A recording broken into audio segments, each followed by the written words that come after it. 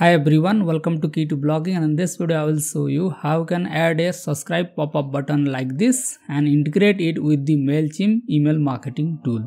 So it is fully responsive. So let me just click on inspect element, and as you can see I have selected the iPhone SE, and this is how it looks in iPhone SE.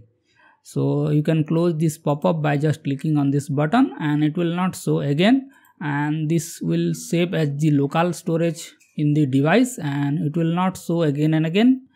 So if you remove the cookies from the website, so let me just remove it and let me just refresh this page. So let's wait for 3 seconds, and as you can see the subscribe pop-up button is showing, and you can close this button by clicking on this button.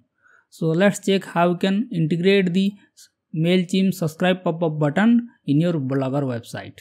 So for this we need to go to the Blogger dashboard, and under the theme section we need to click on the edit HTML. But before that, make sure to take a backup of your theme file. Now click on edit HTML. Now you have to scroll down all the way to the bottom and search for the closing body tag.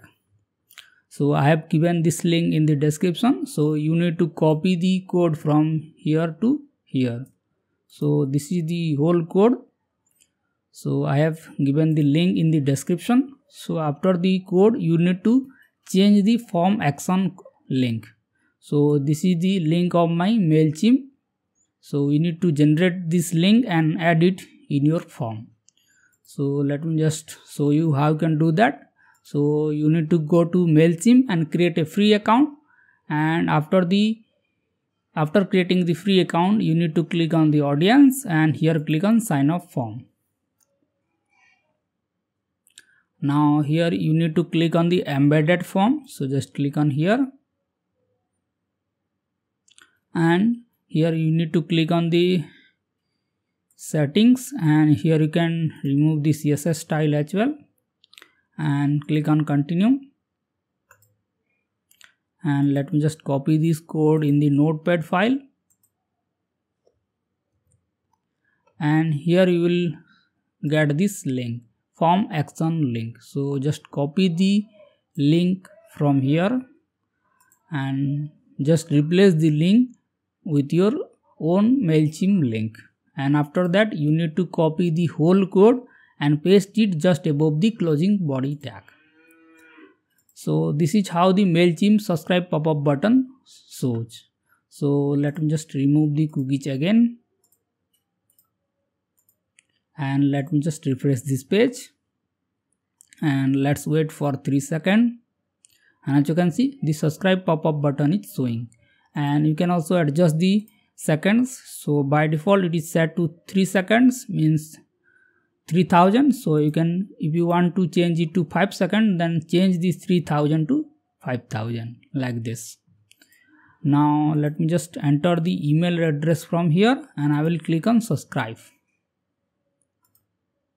and as you can see it will show. So I have clicked 2 times, so that's why it is showing this email address has too many recent signups. So let's go to the Mailchimp and let's go to the audience, and I will click on all contacts. And as you can see the email address is already subscribed in our Mailchimp list. So in this way you can integrate your Mailchimp with your Blogger website and collect emails from your visitors. Now let me just enter another email from here. So I will type my email address,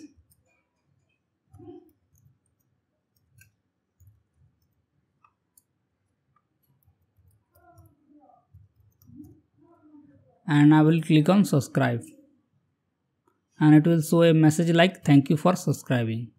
Now let me just go to the Mailchimp, and under the audience tab I will click on all contacts, and I will refresh this page. And as you can see the new email address is already added in the subscribe list. So this is how you can integrate your Mailchimp account with your Blogger website and collect emails from your visitors. And you can also further adjust the form, like you can change the text. So let me just click on this subscribe here, and here as you can see, this is the h2 tag and this is a paragraph tag. So you can change this text by just go to the edit HTML section, and here you will get the subscribe text, and here you will get the paragraph text. And you can also increase the font size of h2 tag. So if I want to increase the font size, then I can change the 35 to 40 like this. And if I want to increase the font size of paragraph, then I can increase the font size from 16 pixel to 17 pixel like this. And you can get this code by just copy the code, and here just type Ctrl+F and hit enter, and here you will see this option. So this is the font size 16 pixels, so I can change it here from 16 to 17.